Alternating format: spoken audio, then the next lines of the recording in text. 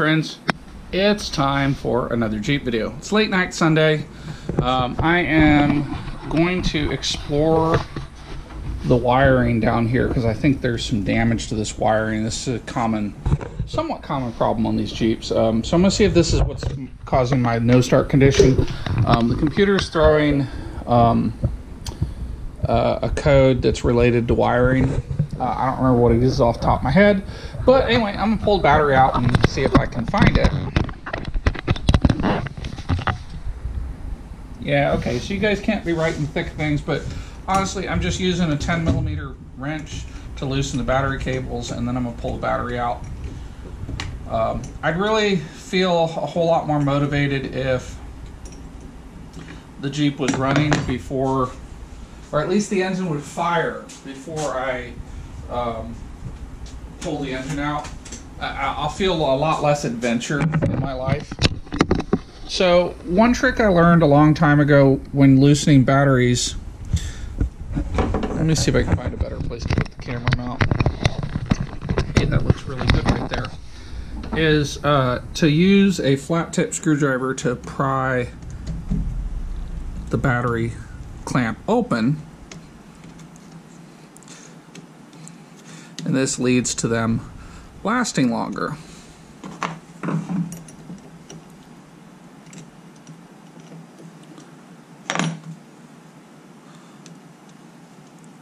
So you just insert that in there and then twist, and then that just makes it a little easier to lift off.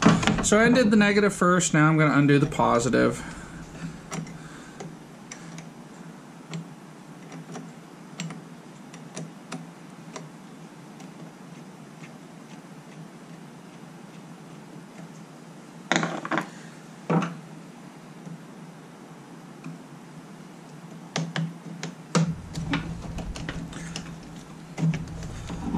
Alright, and then I'm going to lift the battery out of here.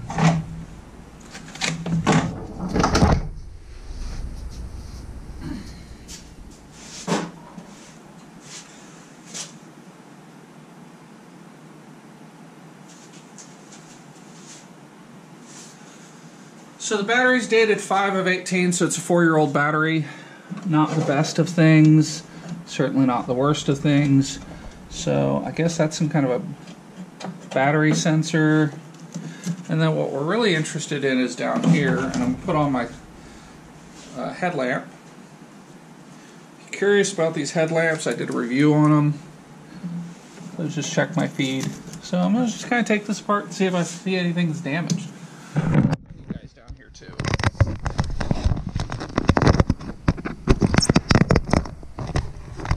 I need to keep you guys out of the way.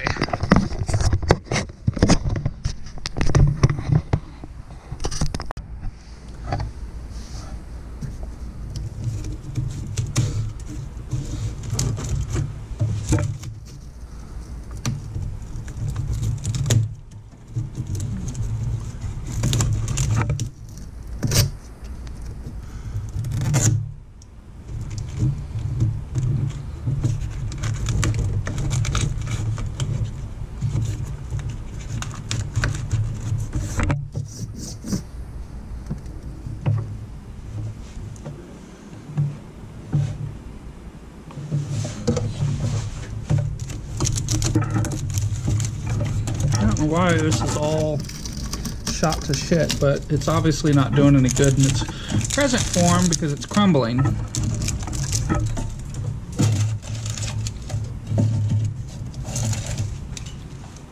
Find a trash can. I'm a little surprised at how brittle this plastic is. It shouldn't be that brittle back there. It's just crumbling. So it clearly needs to be replaced where it's brittle. So I guess it just didn't handle the heat in the engine compartment very well. I'm not seeing any wires that are legitimately damaged. So the next place to look is going to be in here. And again, let me see if we can find somewhere to perch the camera.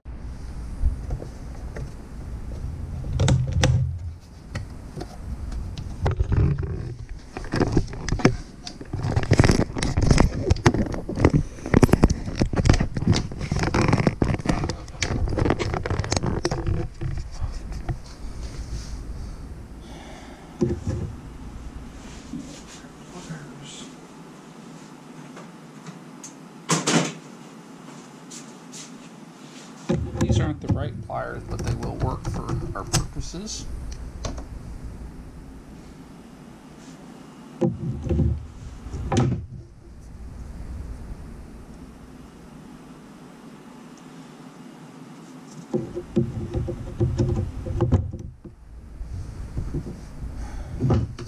So I need to go get some wiring diagrams. I'll be back in a minute. Okay, so I've got my multimeter. It's actually one of them, but it's a cheap one. And we're going to do ohms of resistance. This should give us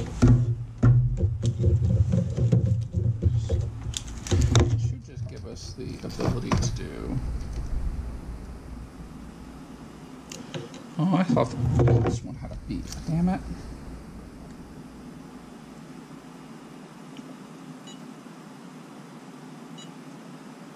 Oh, it does. I just have to turn it on.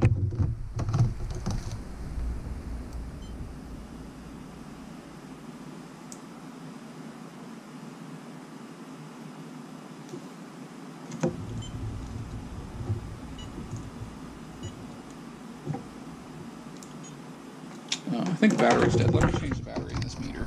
So I changed the batteries on this, and it still keeps rebooting every time I touch the contacts together, so it's gone bad. I'm not terribly surprised. I did salvage the leads off of it, and I'm going to put the rest of it in recycle and trash because I have better things to do than fight with it.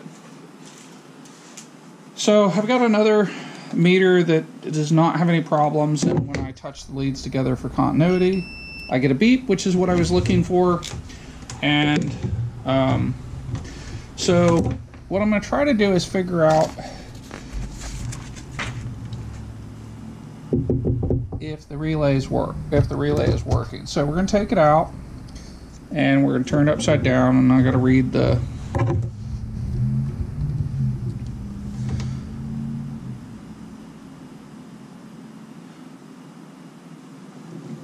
so 30 is here. That's the common feed.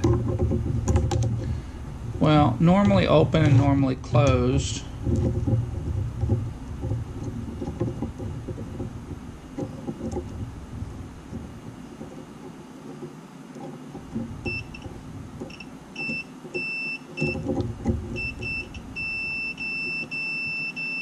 So I have continuity across 30 and 87A, which is normally closed. So let me see how this is supposed to operate.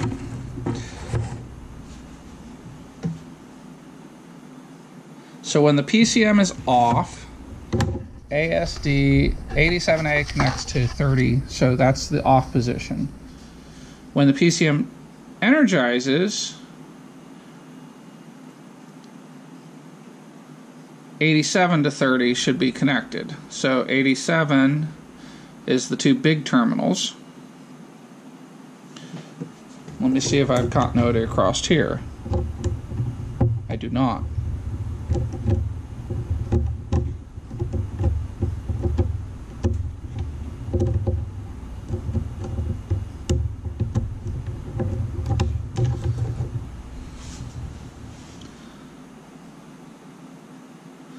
So terminal resistance between 85 and 86. Let's see. Okay, we're already in that mode, so let's figure out where 85 and 86 are.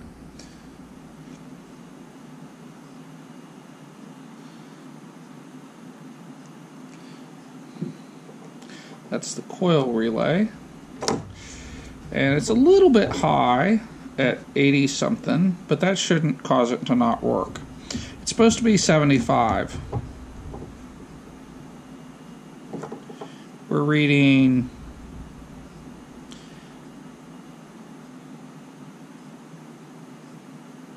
72.3. I don't think that's an issue. I really don't. And then fuel pump is not that one.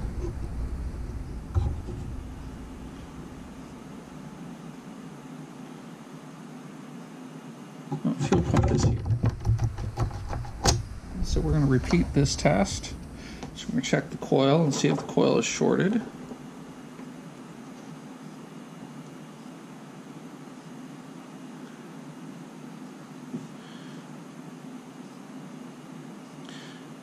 $72.5, and it's in normally closed.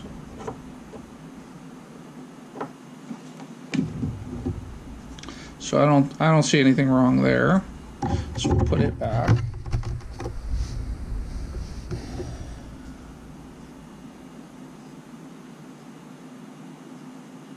And FML.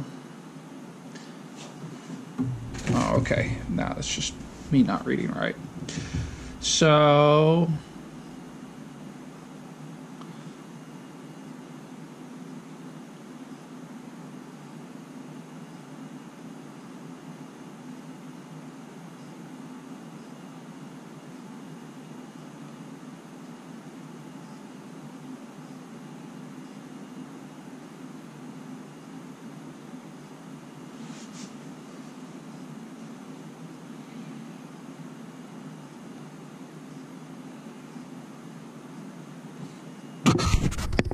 alright, so I'm running down the test that they prescribed. So I need to ground. It looks like I'm actually going to have to reconnect the battery because I need to touch off of it, and there's no nice way to do it except through the battery terminals. So I'll go ahead and connect these back up for testing purposes. So green is ground. And then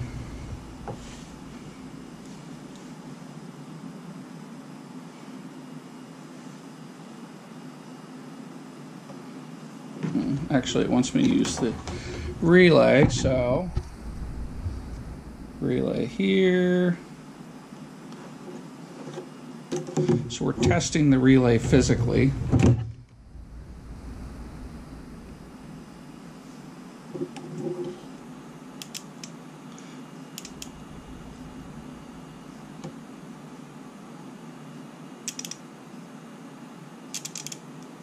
And I can hear it clicking, so it's not the I don't think this is a problem. Alright, and then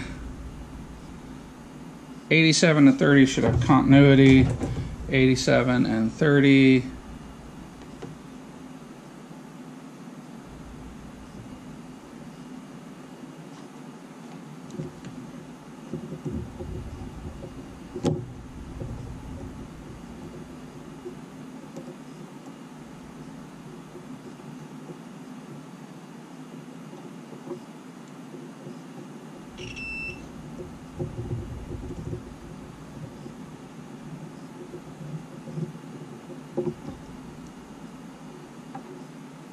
I guess it would help if I measure the right terminal. Yep, relay is working. Alright. Now it says check the rest of the circuit. Gee, thanks. Go fish in section 8, wiring diagrams.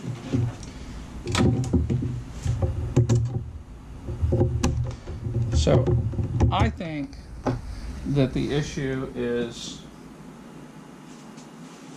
related. I think it's something else. So let me look at this diagram again.